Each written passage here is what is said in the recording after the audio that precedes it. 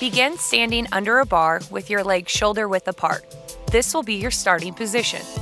Place your hands on the floor and kick your legs back so that you end up with your stomach and thighs on the floor.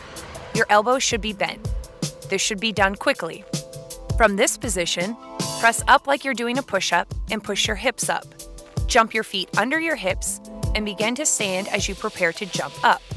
Finish the movement by jumping in the air and bringing your hands over your head to grab a strong hold on the bar. Immediately pull yourself up until your chin is just above the bar. This is 1 repetition.